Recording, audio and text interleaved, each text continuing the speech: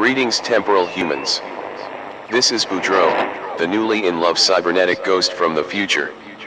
Welcome to Season 2, Episode 8 of the Trailer Trash Terrors podcast. Do you ever feel yourself to be invisible? I certainly do, but in my case, it is because I am, in all actuality, invisible. But do normal humans ever become transparent? Was Claude Rains a trendsetter? In this week's episode, Vic Hermansen again steps far outside of his suggested intellectual limits, to discuss actual human invisibility. He really should stick to baseball, Star Trek, or at most, photography. But does he listen to me? No, he does not. This week's episode is titled, My Name is Bobby and I'm Blind When I'm Invisible.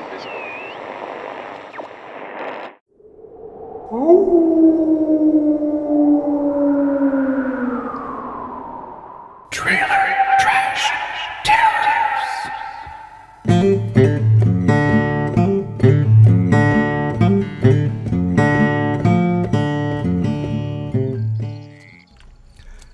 Hello everyone, this is Vic Hermansen. Or I believe I'm simply going to change my name to Vic Hermansen. There was a time in this nation when every child in America looked forward to Saturday morning. You'd gone to school all week, you'd talked to your friends, and Saturday morning was the magic time. There'd be cartoons. There might be a Tarzan movie. There might be a monster movie. There might be a space movie. But anyway, everybody was up at 6 o'clock, 6:30, to watch the best cartoons ever made. If a Tarzan movie came on, it didn't even matter if you'd seen it 3 or 4 times before. You were going to watch that Tarzan movie, and the key moment, the moment you waited for, was that first Tarzan yell.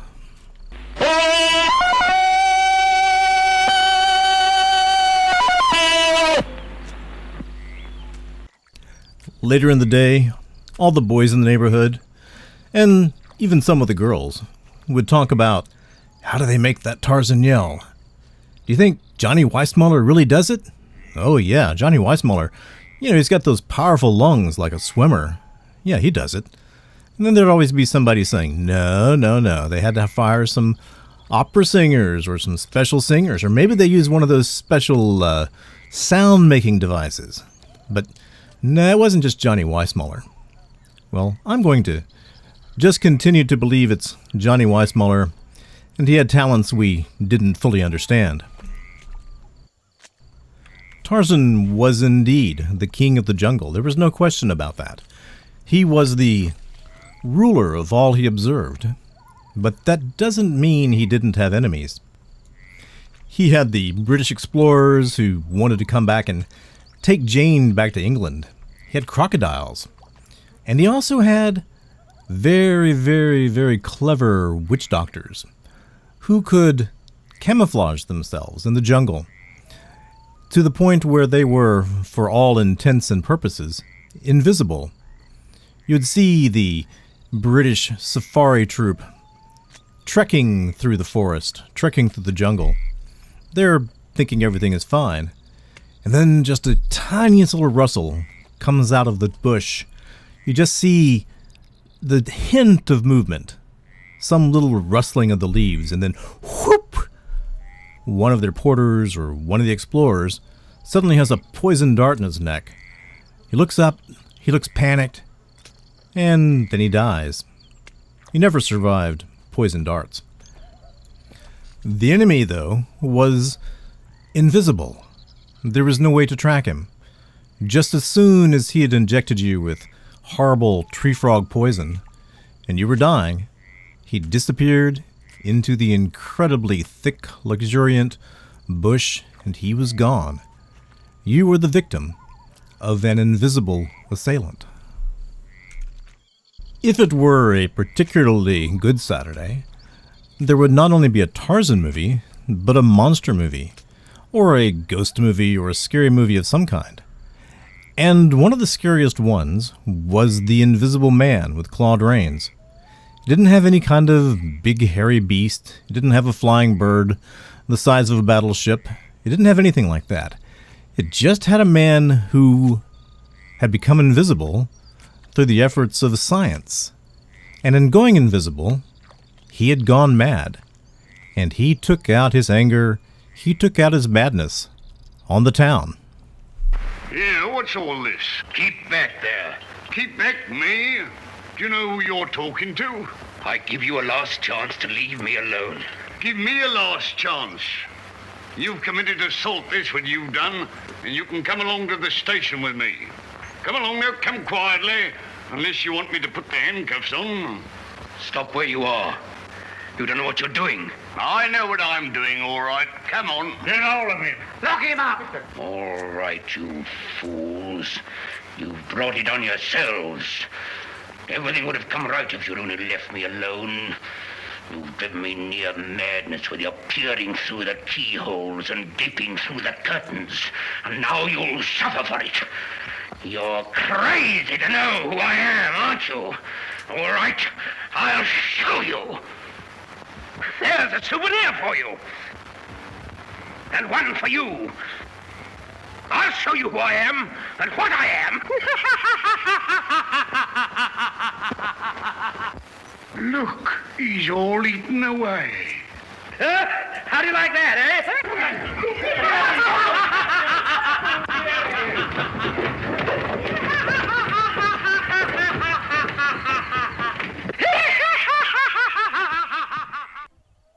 There was a wonderful innocence to these movies. This was made in 1933 with Claude Rains. In this scene, he's unwrapping the bandages from his head as they are trying to arrest him, and he's laughing maniacally. Well, in case you didn't know, that's the laugh that Mark Hamill took his inspiration from for his version of the cartoon Joker. Very, very scary. And for kids at that time, and we were innocent too, we hadn't seen 10,000 movies. We didn't have access to anything on the internet. This was what we had, and it was scary. But just the thought of that invisible man was enough to make you feel uneasy for the rest of the day. But what about real invisibility?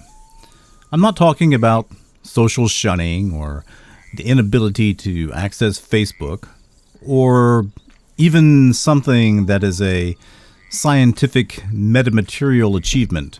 I'm not talking fiction like Harry Potter's Cloak of Invisibility. I'm talking about genuine invisibility, that state where someone is standing right next to you, perhaps talking to you, perhaps touching you, but any human on Earth who looked at him would not see him at all. That's what real invisibility is.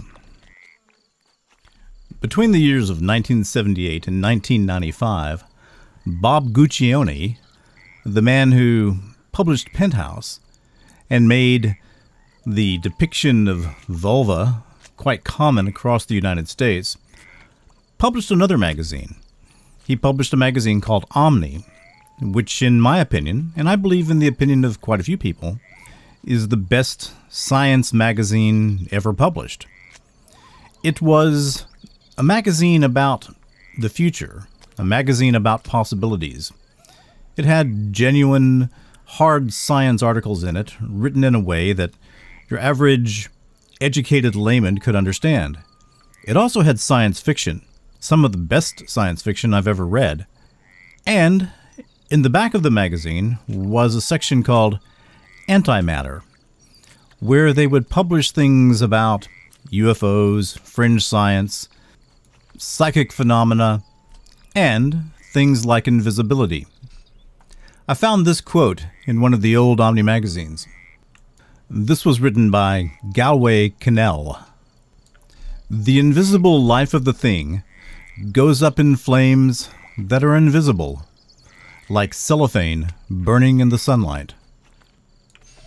I, and I think thousands of other nerds, waited with breathless anticipation for the new Omni magazine to come out.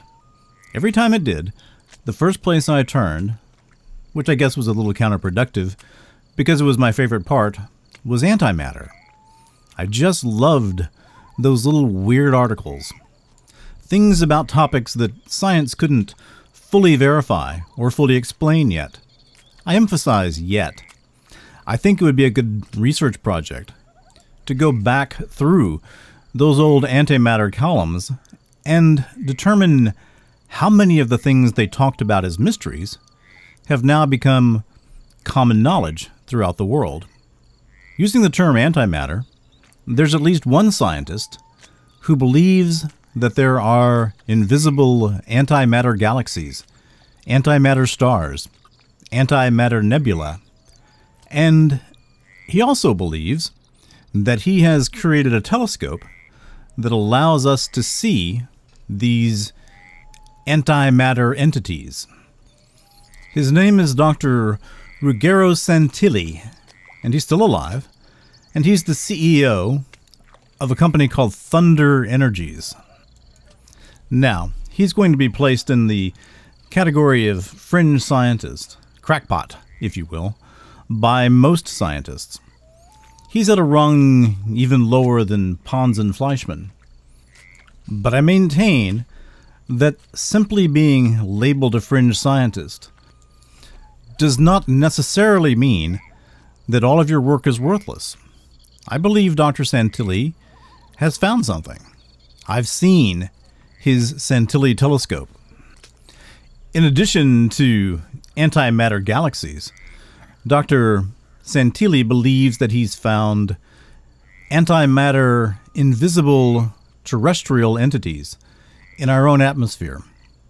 He thinks of them as things that are part of technology designed to spy on American military bases, maybe other military bases across the world. But he can point his telescope to the sky, and he can find something there that you don't see through a normal Galilean telescope. You find things there that are not visible to the naked eye. You find things there that will show up on a high-quality digital camera. So perhaps that's one of the secrets to invisibility.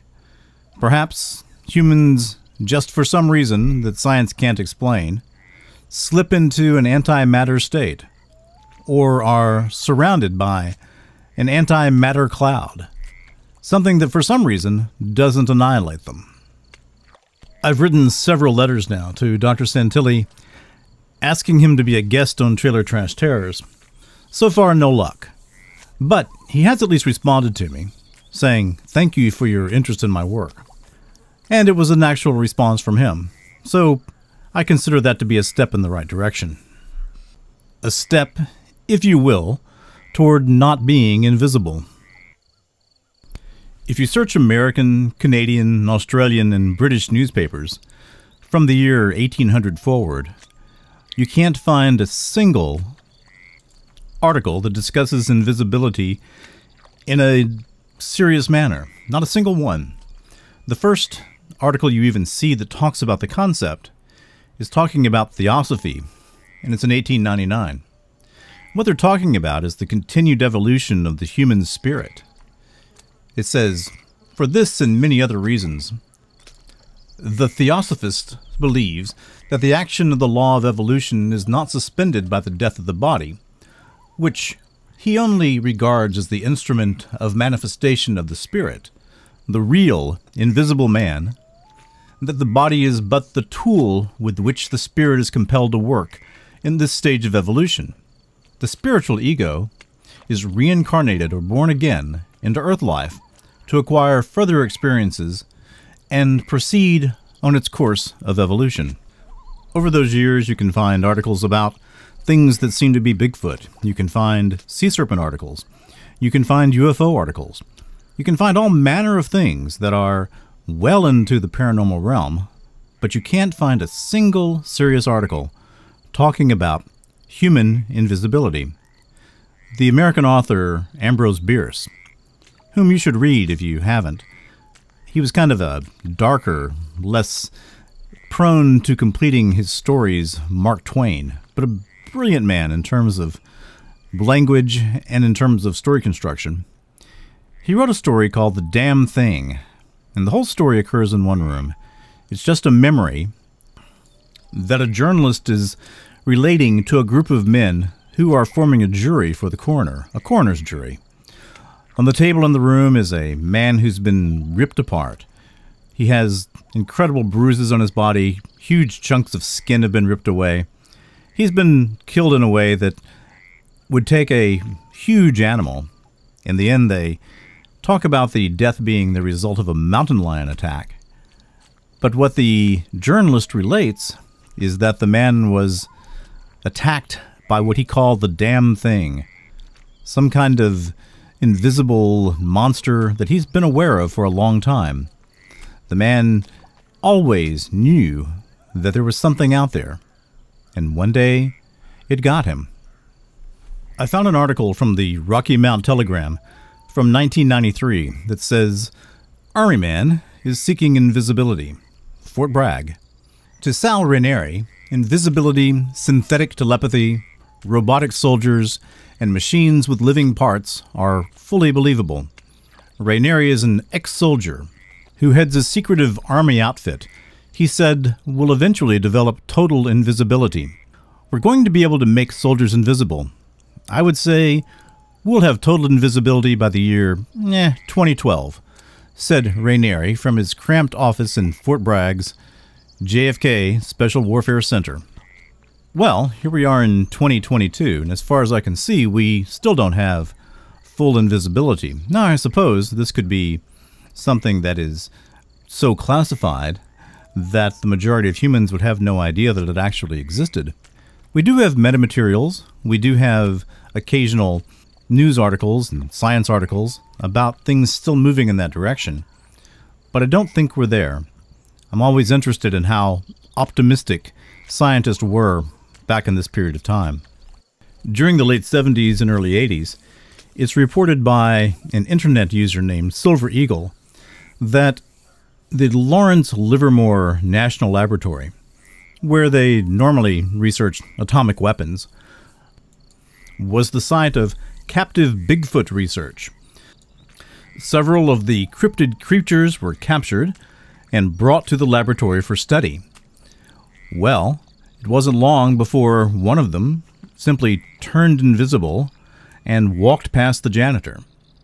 They found that the Bigfoot stayed there at the laboratory. He would find his way to the break room at night and take food that had been left behind and also leave a mess. So they don't stipulate exactly what the nature of the mess was. I can only guess that the Bigfoot must have had the need to eliminate that stolen food at some point. So, were the feces that were left on the floor invisible also? Or did they regain visibility? One of the scientists decided he would test the movement of the Bigfoot, and so he just stayed right in the middle of the hallway and let the Bigfoot walk through him.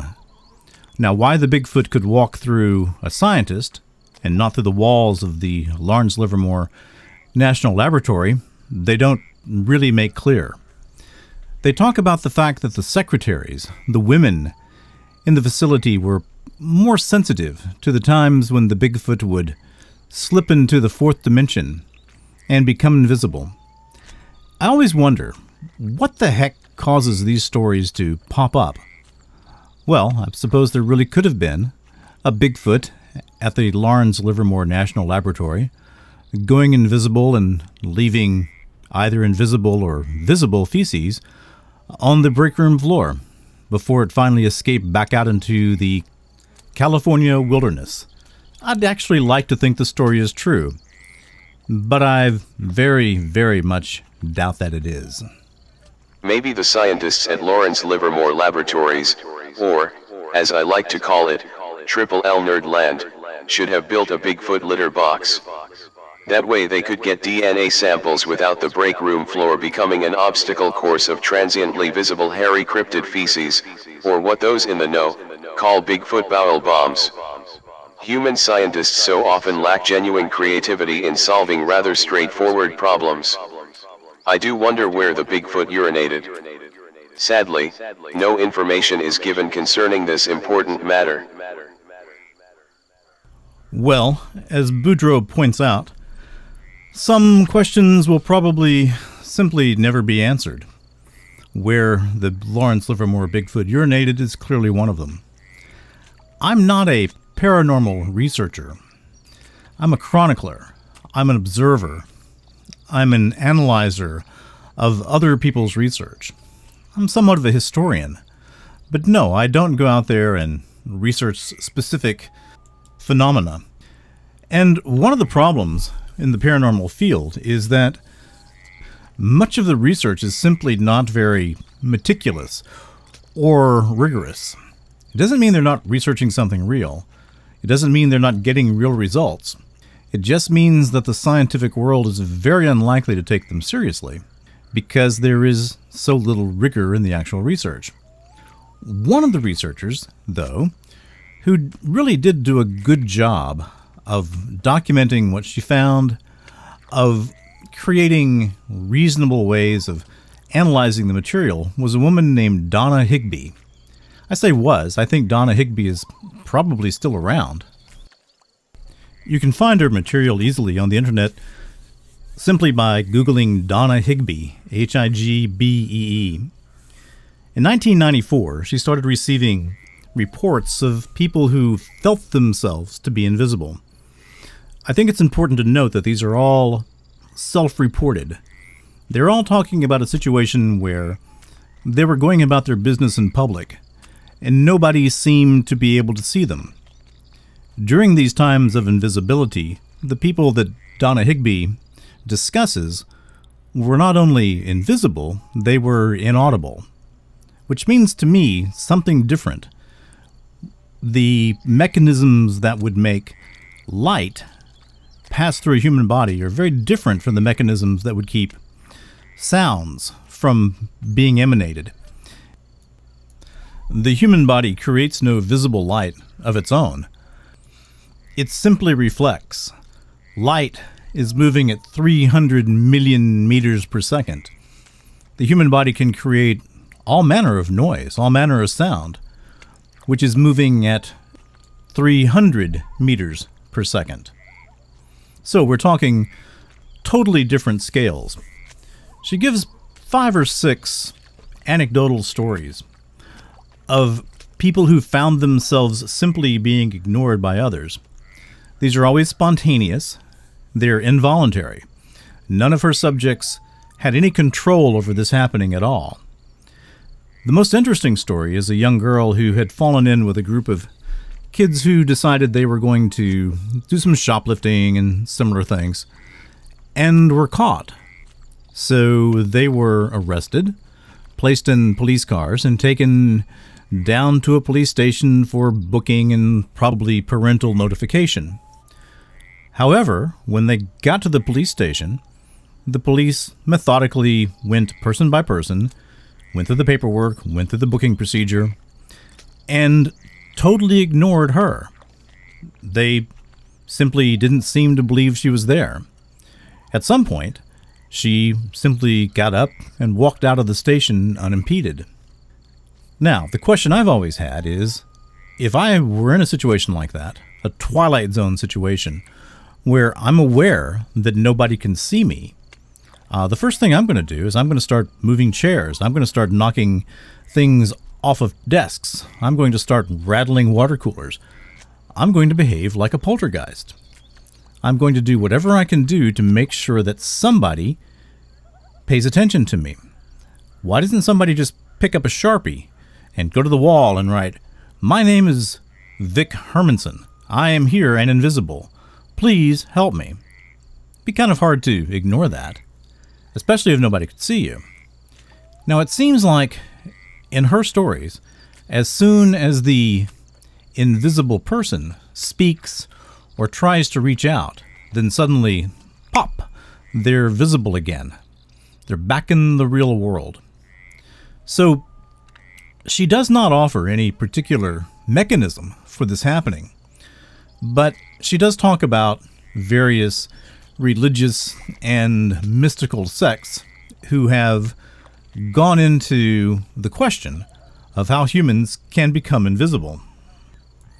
They talk about the skill of surrounding yourself with a cloud or a shroud of invisibility, which they say looks like a cloud.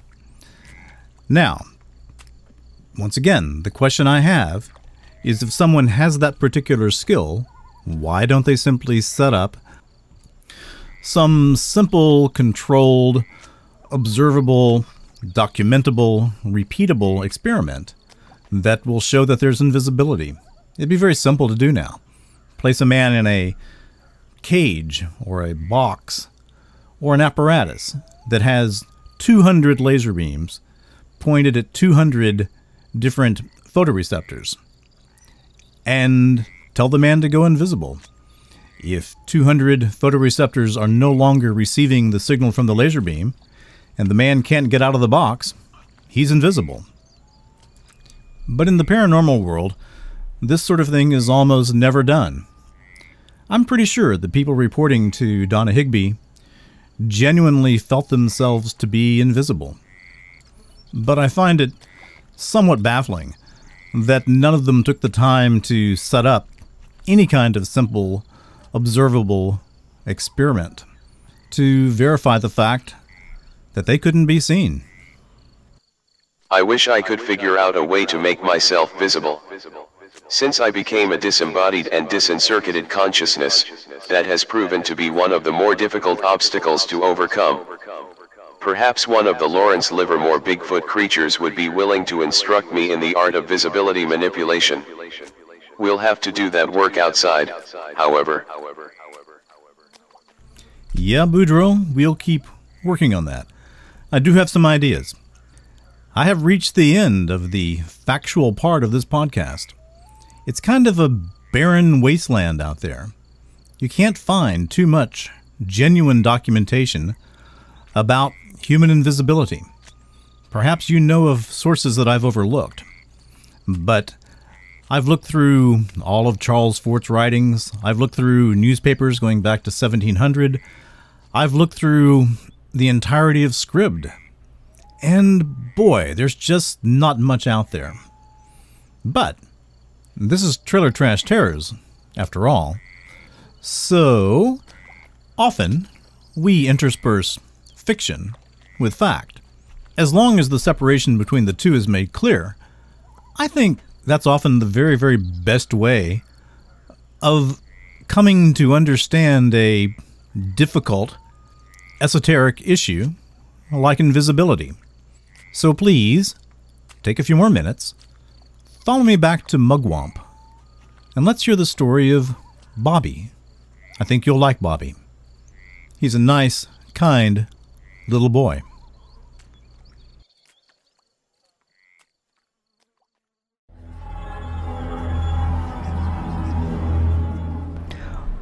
One of the big ones just said I should just talk to you, tell you what I went through. My name's Bobby. I remember the first time I went blind. I don't like to think about that day. Scared me a lot. Scared my mama. Scared my daddy. I was just sitting there watching The Wizard of Oz. You know, that place where those monkeys come out. That's scary. And then suddenly, I couldn't see no more monkeys. I couldn't see nothing. I was blind. Have you ever heard your mama scream? Heard her scream where her voice don't even sound like your mama no more. Sounds like some crazy woman or something. Sounds like somebody who just shouldn't even be in your house. Sounds like somebody who just might hurt you. I have. That was the way my mama screamed that day I went blind. She screamed and she screamed and she screamed. My daddy screamed too. My daddy's a big man. He's got a voice that's like a lion's voice. I mean, deep voice. And he didn't scream like my mama. He screamed like a man who was looking for something. And he was looking for me. And he was screaming, "Bobby, Bobby, where are you?" And I was screaming, or I was crying, and I was shaking, and I was trembling, and I wet my pants. That was bad. After a few minutes, I felt something like a electrical shock somewhere all the way through my body, and then I started being able to see again. I could see I'd wet my pants, and I was worried about that. I was sad. I thought my mama and daddy might be mad, but they weren't, even though the couch was wet. But it didn't come back right away. After, I don't know, a few minutes, like a commercial time, then I could see pretty good again. I could just see like I used to. And then my mama was screaming even more, and my daddy was just looking at me like I was somebody else. I guess that scared me most of all. Then he said, "Bobby, you stay right there. In fact, you hang on to my leg. You put your arms around my leg." Daddy was better, and then he went over and he gave Mama a big hug, and he said, Mary, he's right here. It's gonna be okay. Just relax. Hold your horses. Don't stop crying now. It's gonna be okay." Well, it took Mama a long time to stop crying, and I went over and just trying to hang onto my dad's leg and trying to hug my mama, and she just pulled away and put her head down and said, "Don't touch me. I don't want to be touched by you." I didn't know what that meant. Well, Mama never treated me that way before. I didn't do anything. But I must have done something, or Mama wouldn't have been so far away. Mama wouldn't have been so mad. I don't know what I did. I can hear him again now. It's that big one. I guess I'll call him Purple, because he's purple, and I guess it's a he. But anyway, they're saying I'm not telling the story right. I got to go back and tell more about the story. So anyway, that was the day I first went blind, and Mama didn't know what to do, and Daddy didn't really know what to do, but at least he didn't treat me like I was not his little boy anymore. My name is Bobby, like I told you, and I'm 9 years old. We live in a little town in the middle of Louisiana. It's called Mugwump, and there ain't too many people here. Maybe, I don't know, maybe 500 people. Hard to say. I don't count things real good. I can't read. I've been trying to learn to read for a long time. I watch my mama read, and I watch my daddy read, and I watch the other kids around the neighborhood when they let me. I watch them read, and I just wonder what's going on there. And I'll just look at the book, and I'll just stare and stare, and I'll see a letter, and I'll think, I know that letter. That's a letter B. And I'll say B, and I can't make anything more come out of that. But I'm going to keep trying, and one of these days I'm going to be able to read. But I can draw. I can draw real good. You just give me anything. You give me an old pencil, you give me an old magazine, you give me an old piece of paper, you give me a big old cardboard box and some colors, and I don't know, give me one of them pens that's got those, 3 or 4 different colors on it. Man, I can draw just anything, and I can draw pretty good. People say, "Who drew that?" I say, "I drew that." And they'll stand back and say, "You're just a little boy. You didn't draw that. There must have been somebody else, some man, some big total adult that drew that." And I'll say, "No, ma'am, I drew that." And they'll say, "Why don't you stop lying to me? Why don't you stop lying to me?" I don't know why they think I'm lying.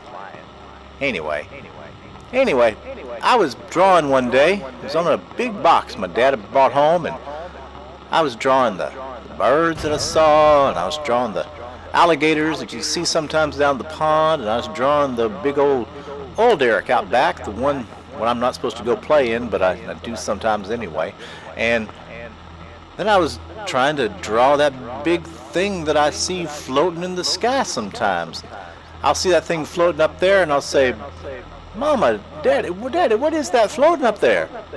And they'd say, "Bobby, there's nothing down there." I'd say, "Come on, Daddy, there's something up there. It's a big old purple, 3 or 4 of them. Some of them are green, some are purple. They got circles, they got, those spiky things. They move real fast and they get all slow and fat, and I can see them. How come you can't see them? Bobby, there's nothing up there, I promise you. Did you hear that?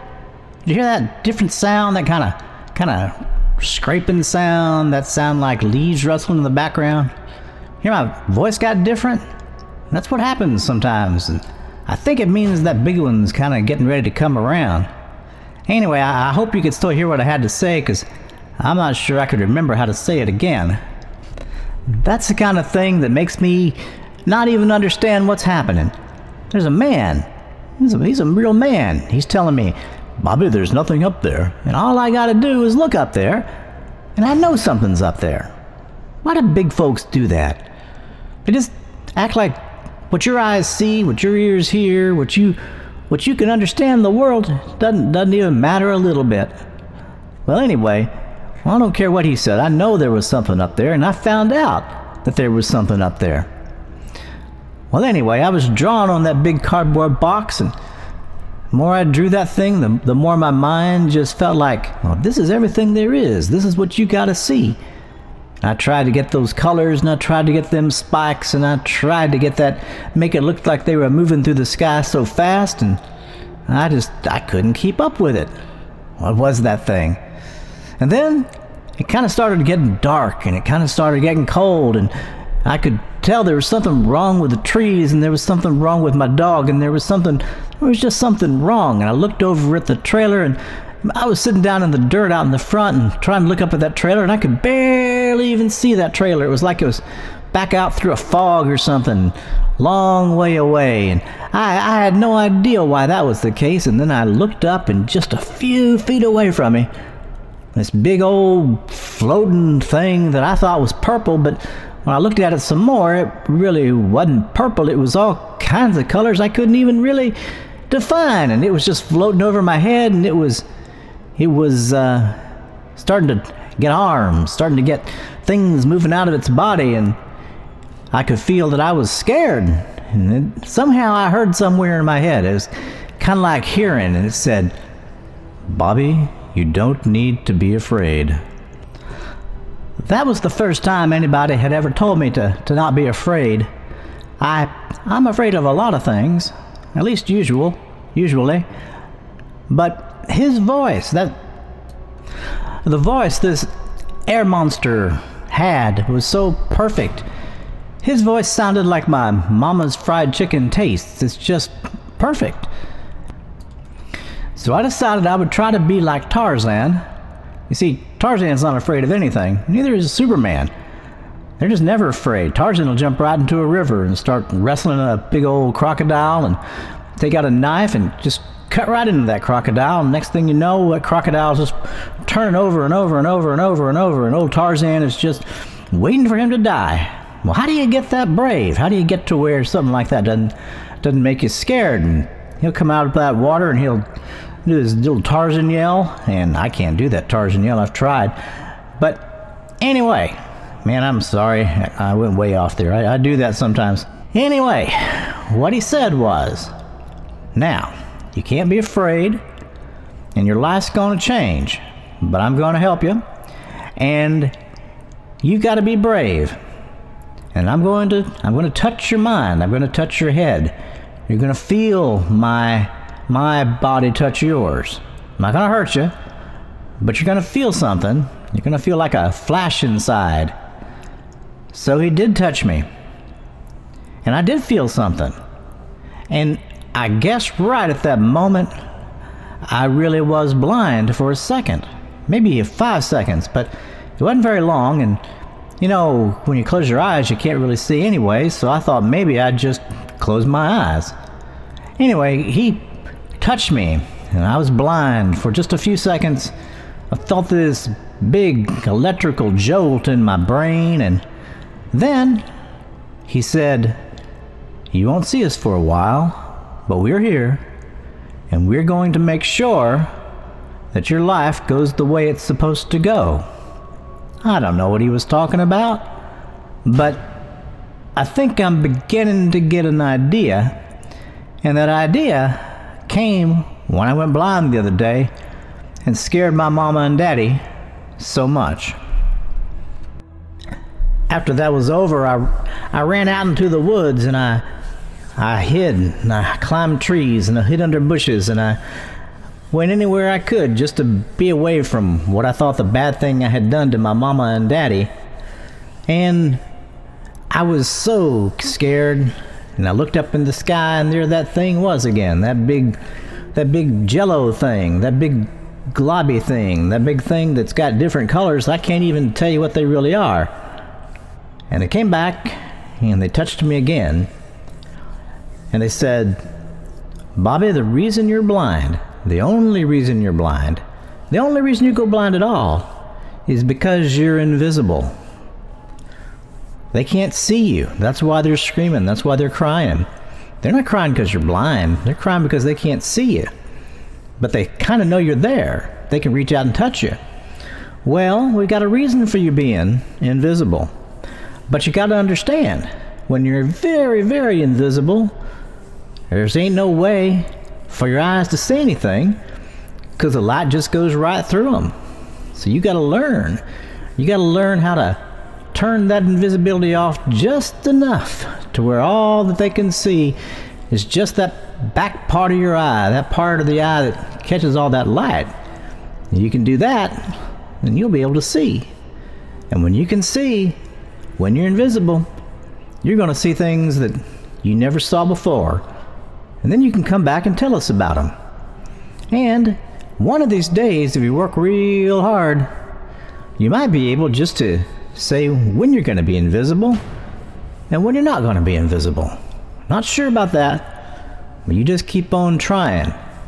So next time it happens, next time you find yourself blind, don't cry. Don't let anybody else bother you. Just think about the light hitting your eyes. All you got to do is think about your eyes. Just think about how they're made. I don't know how my eyes are made, but think about it, and I think pretty soon you'll be able to see again. These are the things that big one said to me, at least the best I can tell him. He uses all these big words I don't know, and I have to sort of think in my mind, what does he mean? And then sometimes he'll kind of put pictures in my mind of what he's really talking about, and I understand better. You know, I told you I can draw, and I'm going to try to draw some of those pictures. I can draw really, really good.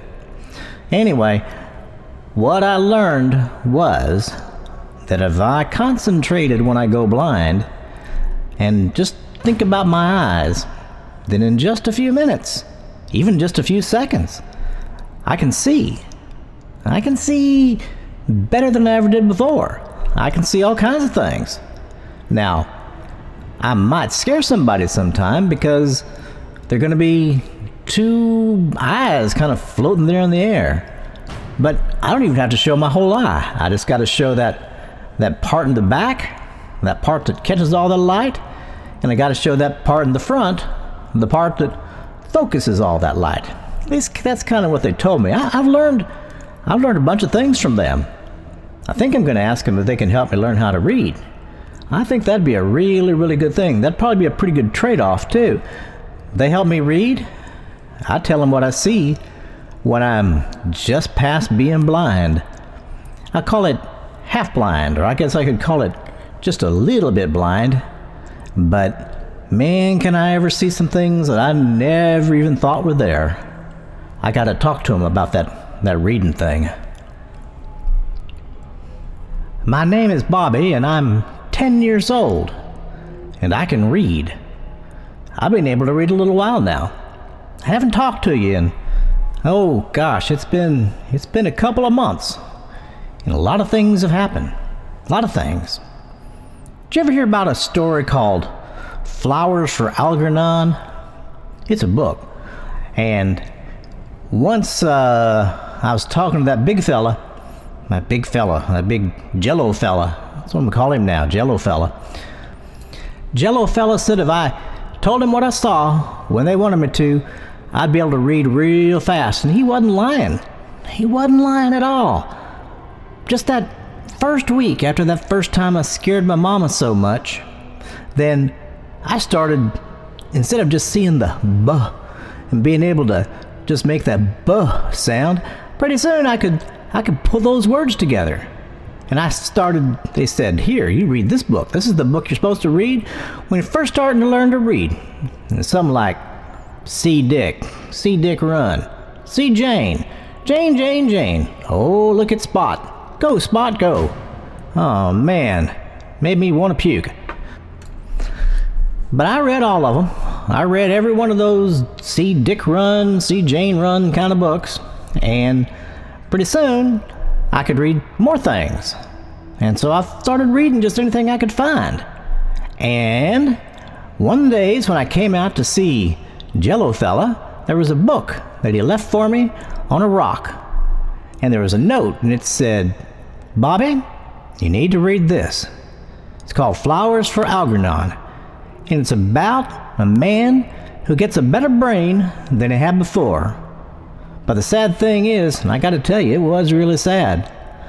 Once, his name's Charlie. Charlie mops out the toilets. And there's a rat.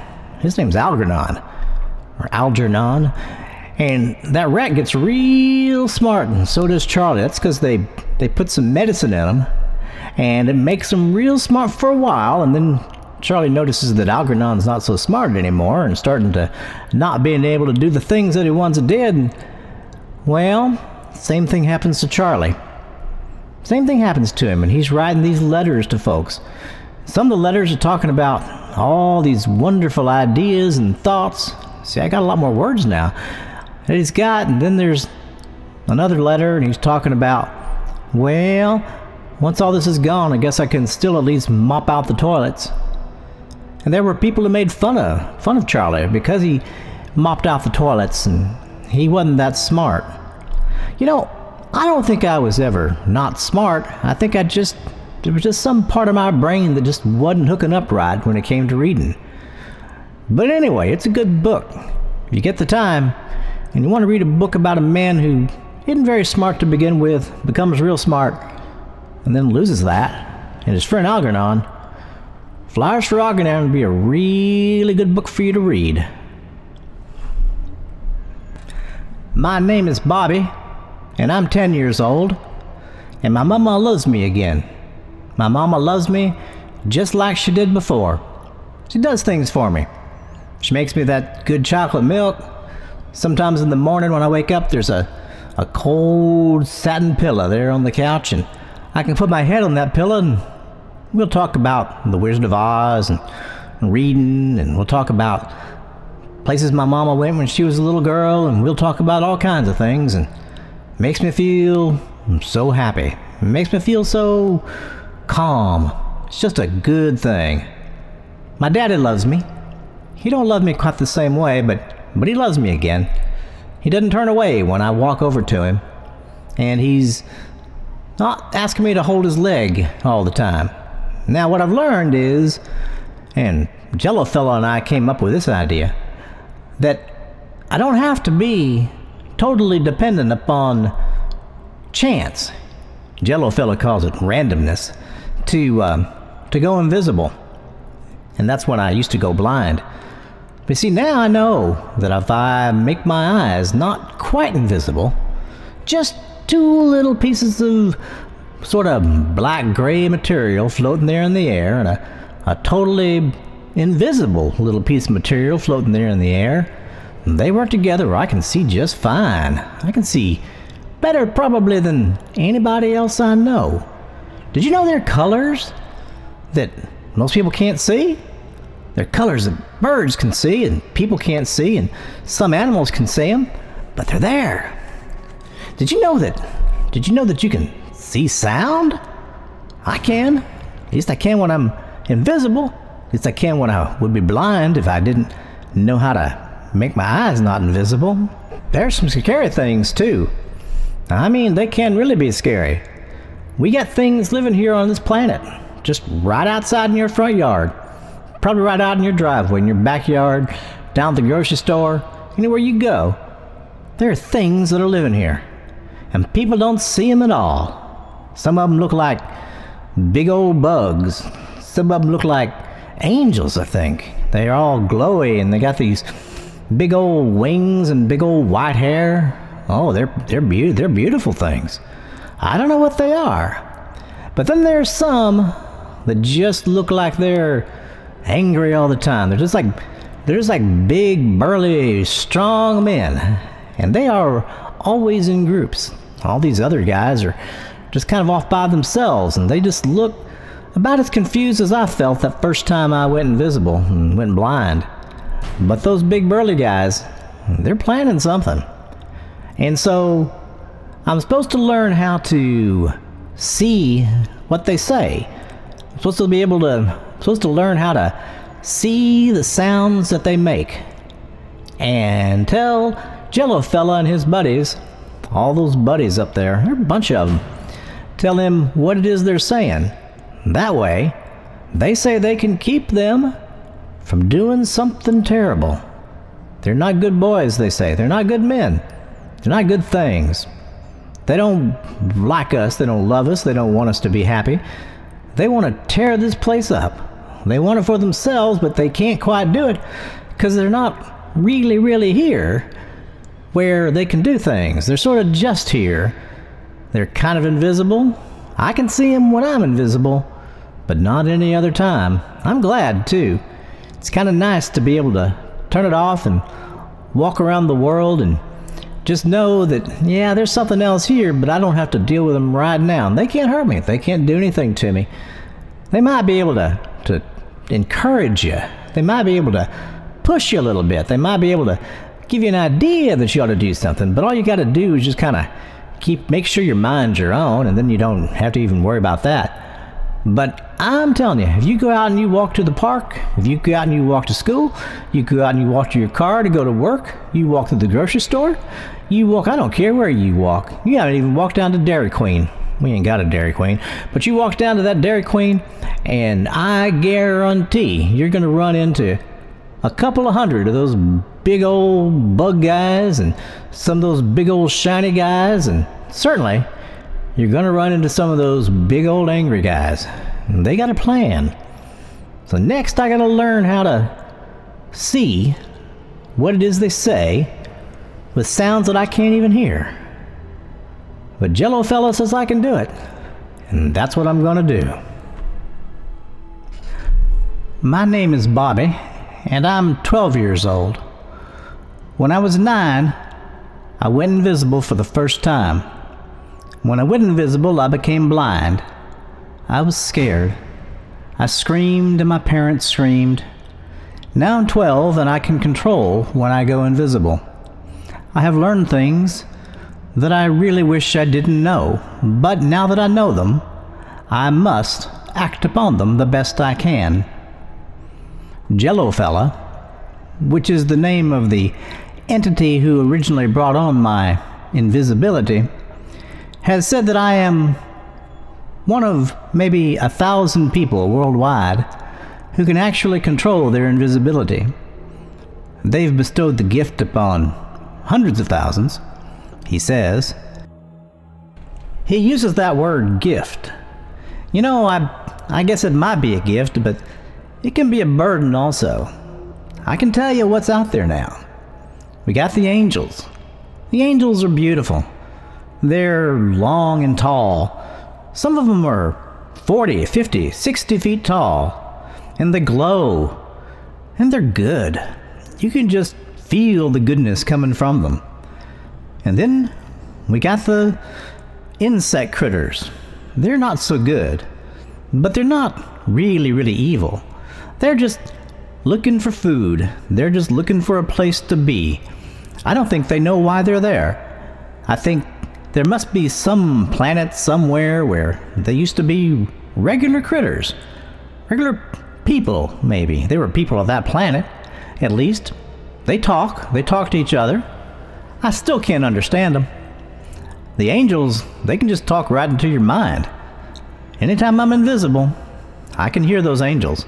I find it rather comforting. And then we've got the machines. I've heard them called machine elves before. Every once in a while, I'll run into a human that has saturated his brain with some combination of medications that lets him into this world where he can see what's going on.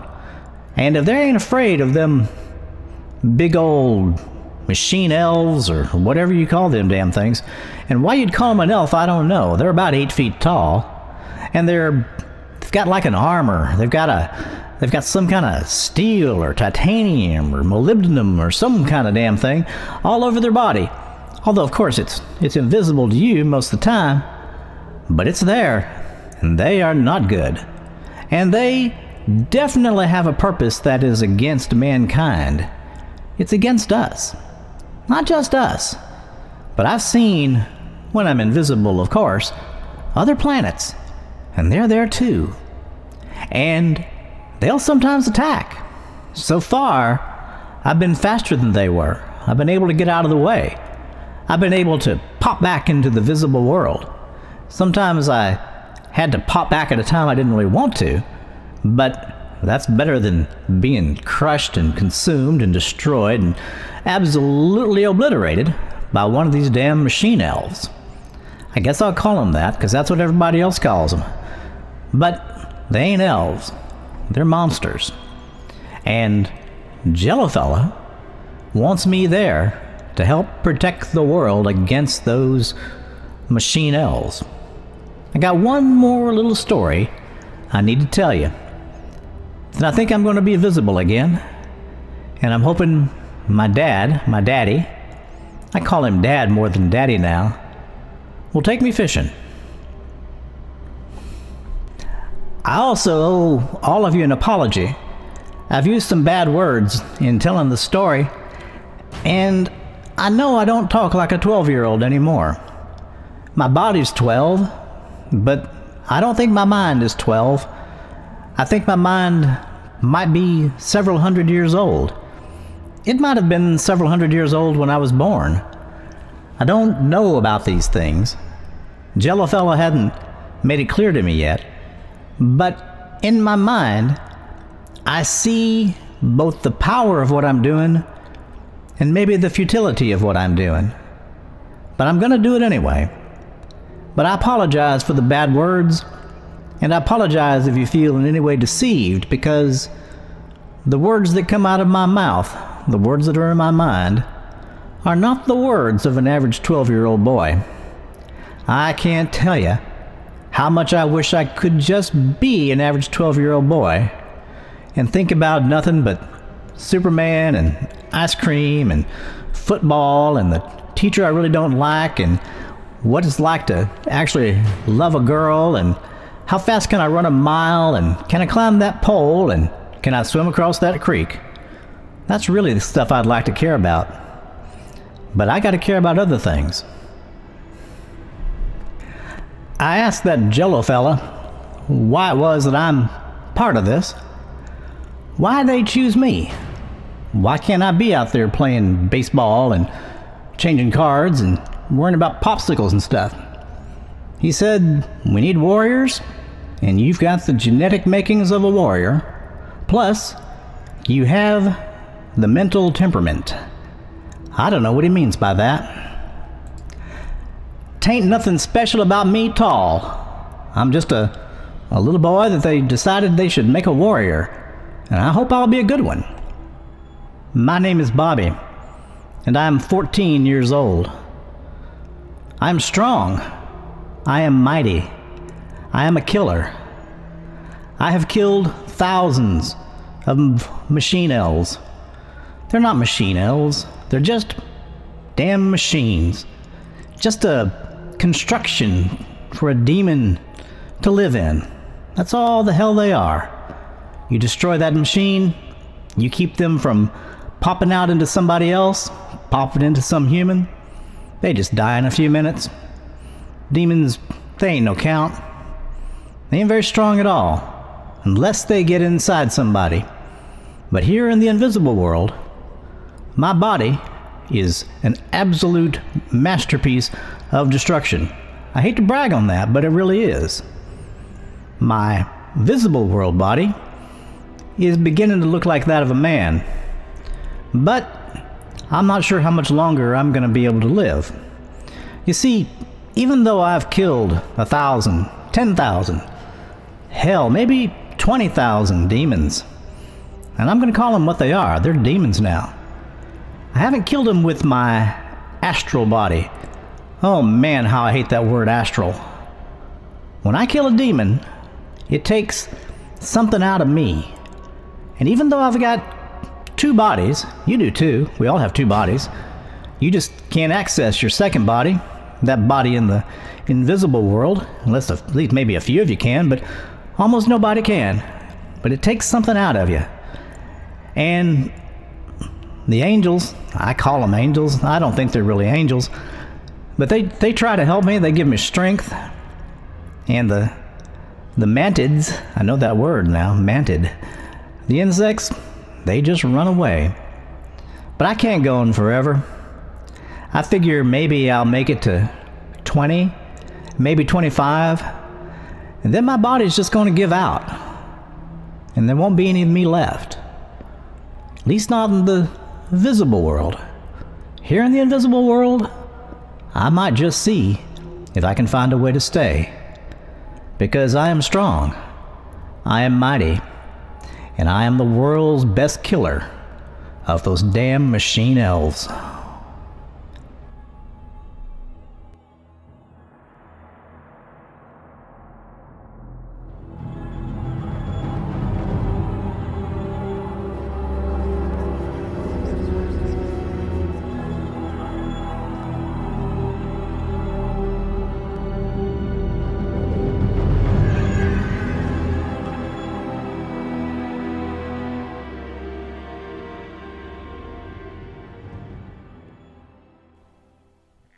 Bobby has what I have come to call the fierce human courage. He only has, at most, about 100 years to live on this earth, but even as a child, he is willing to sacrifice his life in the bringing about the downfall, the defeat of a great insidious evil. I wonder if, somewhere within whatever I am, I have courage that compares to that at all. I truly don't know. I like Boudreaux. He always asks really good questions, probing, deep questions. How can any of us know if we have that level of courage? I have had to face things in my life where death was a possibility. I've faced them. I didn't face them happily, but I did face them. Whenever I start to make a Trailer Trash Terrors podcast, I only have a vague idea of what the final product will be. This particular one, I've been working on it since, on and off since yesterday, and I've been becoming progressively happier with the way it turned out. I particularly like the Bobby story. That's original. And I like Bobby. I like Boudreaux. And I like the fact that I send these thoughts out in podcast form. If you do, please rate and review the show. And as always, please contact me at trailertrashterrors@gmail.com. All of our shows are now on YouTube. I think this is the 21st total episode. I'm kind of amazed I've kept going. 21 episodes is a decent amount of work. And I think it's turned into something that's at least a reasonable podcast. You guys have a happy week out there. I'll talk to you next week. And I believe next week will be the rundown show, as long as I can get my guest to free up just a little bit of time. Bye, everybody. Trailer Trash Terrors is written and produced by Vic Hermanson. All media clips in the show are used under the protection of the Fair Use Doctrine.